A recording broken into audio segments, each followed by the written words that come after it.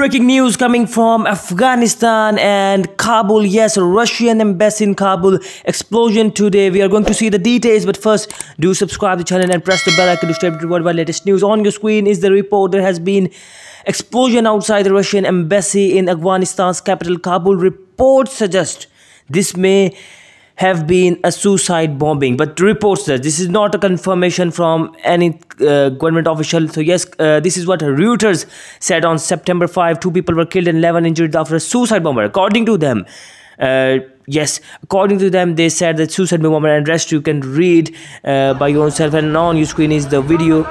Let's see the video. On your screen is the video showing, you can say, explosion after explosion video. And yes, you have to let me know in the comment section down below that which country are you from. And wait for the official reports. I must say again and again, these are not the official reports. These are according to some big websites, but not the official report from Afghanistan. So wait for it. Subscribe channel and press the bell icon to stay updated with my latest news. Thanks for watching.